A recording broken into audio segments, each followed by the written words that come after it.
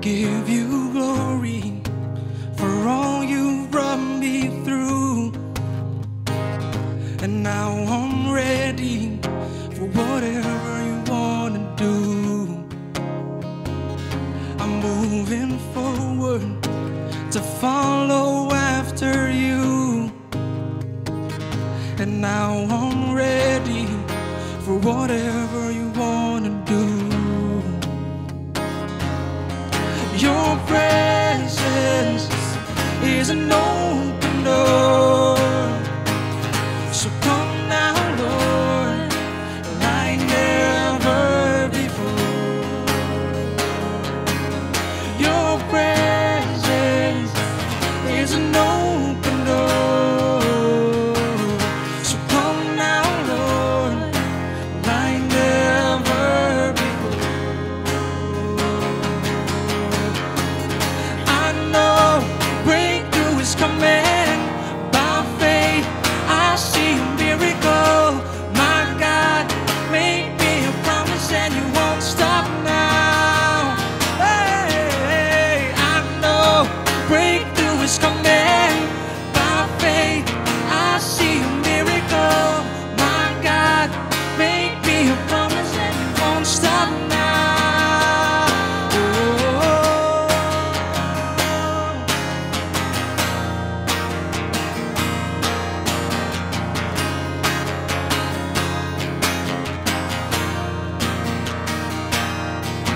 Your presence is an open door. So come now, Lord, like never before. Your presence is an open door. So come now, Lord, like never before. Hello guys, and my name is Shakila, and welcome to tcyouth if you're new here, and if you're not new here, then welcome back. We're gonna go through some announcements, so make sure you sit tight so you know how to get contact. First of all is that we have a tcyouth podcast called Unmuted, and they just released a new episode called Academic Validation. It is very insightful, so make sure you check out that episode and make sure to check out the other episodes because they're all very cool. Second announcement is that we have online devotionals happening throughout the week. Online devotionals are a way that we can study about the Bible, talk about our daily lives, learn more about God. So make sure you contact your leaders for more info, or if you're not in a tribe yet, then make sure to contact in our Instagram at tcyouth.youth.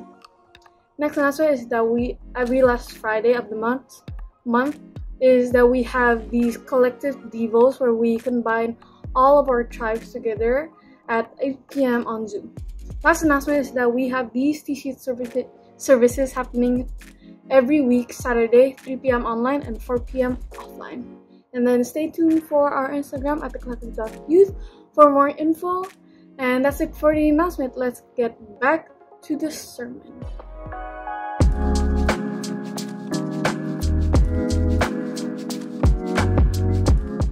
Hi guys, welcome to tcyouth. My name is Brizta. I'm one of the leaders here. I'm so excited to start a new sermon series called PRISM. So, for the next 5 weeks, we will be talking about things that God wants us to remember, that He doesn't want us to actually forget. Maybe we have heard some of them and He wants to remind us again, or some of these things will be something new to you. So I really hope that God can remind you of how good He is and things that He cares about you. Okay, so this week, my sermon title will be Closer Than You Think. Before I start, I want to share a little fact about me. Maybe you know, maybe you don't know. If you go to high school with me, then you might know. But I used to be in the dance team. I was in the popular kids. But anyway, I loved doing it, and it was really serious. I think there was one time we attended a competition. If you don't know, we attended DBL. It's like this basketball league, but inside of it, on the halftime, they would have the dance competition. So that's where we attend the competition. And I think there was one time we actually went to semifinals, but then I don't know why we didn't go to finals, which is sad, but it's okay, you know? So by telling you guys a little bit about me, it kind of shows that even that you guys don't really know about me. And it shows that it's really difficult to really know about a person fully. And the truth is, there are times that we ourselves would feel that way, that we feel like nobody really knows us. Just like the sermon series this month, it's called PRISM, where you would see like it's just a normal piece of glass, but if you shine a light on it and you in a different angle, it will show different arrays of light and it will be so beautiful. What that means is that we're just like a prism where we might not, there are things that people might see, people might not see, and it really depends, right? I personally have felt this way where I feel like nobody really knows me and I feel like I'm alone and I feel lonely. And the two things that will always be in my mind is what, especially when I was in high school, is that I feel like I don't fit into the friend group, to the people around me, and I just feel like people can't seem to relate with me, which is something really sad. And sometimes even I feel like that also happened because there are types of barriers that either I've built or other people have built to kind of prevent me to know another person or for other people to know me. And actually, the two things that kind of helped me go through that feeling of loneliness or feeling like I can't seem to relate with people, the first thing is I feel like the something that helped me was knowing that I'm not alone in feeling this way. There are other people that feels the same way as me. And I bet if you go to tribes later on, and we talk about this in tribes, that I bet your leaders have gone through the same thing too throughout their whole life, or maybe they're feeling it right now. We never know, right? That's the first thing. The second thing that helped me a lot was knowing that this is something that I cannot feel, something that we aren't supposed to feel, that we are created to be human beings that build relationship that's supposed to socialize with other people, and that's why we aren't supposed to feel lonely, right? I mentioned before about barriers between us, that there are barriers between us and other people. But actually, sometimes this actually happens with our relationship with God. There are times where we feel like there is a barrier between God, where we feel like He is just far away, He's really distant, we can't hear Him. And I personally have gone through that. I have felt like, even right now, I'm feeling it. Right now, I'm going through the season where I feel like God is really silent. I feel like He's far away from me, which is something really hard for me to grasp, because we as Christian, we have been taught that God is so close, He cares about us. But there are times where it might feel like it's the opposite, right? Where He feels just really cold and He's really distant. Okay, so the separation that I'm talking about, it's actually something that was written in the Bible, and it was actually a part of a culture that God lived in. So just a little backstory. God grew up in the first century Jewish culture or community. What this means is basically He's surrounded by really, really religious people. And within that culture, there is actually a lot of separation. I'll give you an example and give you a little image of what that means. So in Jewish culture, they would build temples. And inside those temples, there are different areas for different people. And in order to know the different areas, they're separated by curtains. So for example, if you weren't Jewish, you had to stay on the outside area of the temple. That's first. The second, if you're a woman, even if you were Jewish, you could only go in so far.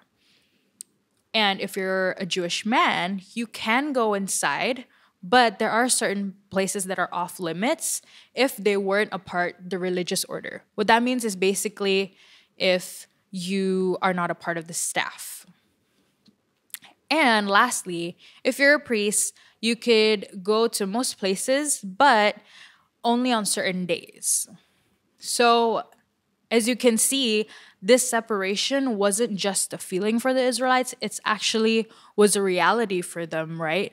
Because they're separated from even worshiping God. So we will look more into why I mentioned about this separation culture by reading our verse for our scripture for today. We will be reading from Matthew 27, verse 33 to 37, and then we will continue to verse 50 to 51. So let's open up our Bible and let's read from Matthew 27, verse 33 to 37.